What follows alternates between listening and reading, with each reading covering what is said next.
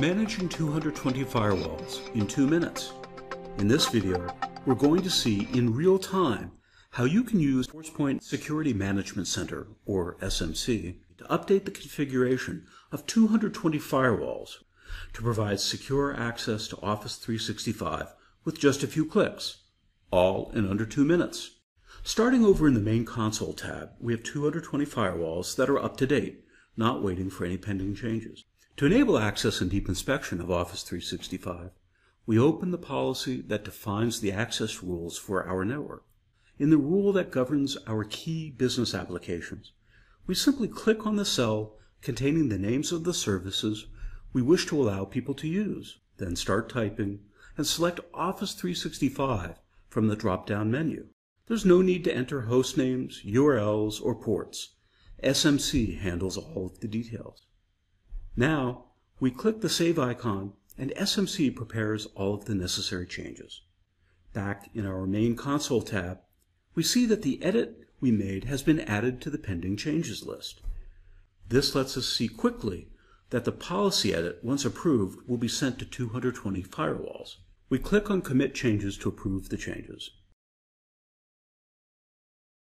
SMC is now processing the changes.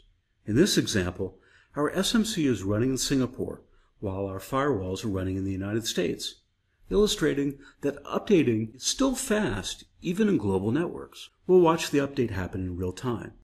SMC is different from most other firewall management consoles. It doesn't merely roll up the configuration of each firewall separately onto the server.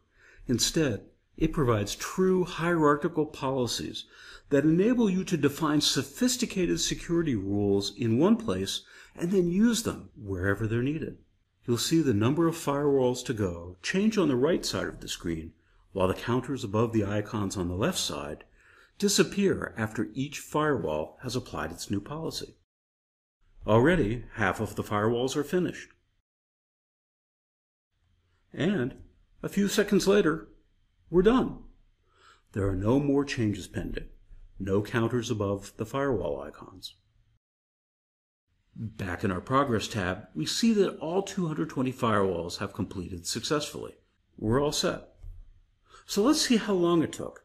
We open a new tab, select Administration, click on Tasks, and then on History, and there's our update. Comparing the start and end times, we see that our policy update took 1 minute 43 seconds.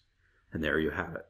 You saw in real time as we added access to Office 365 for 220 firewalls with just a couple of clicks, all in under 2 minutes. Thank you for watching.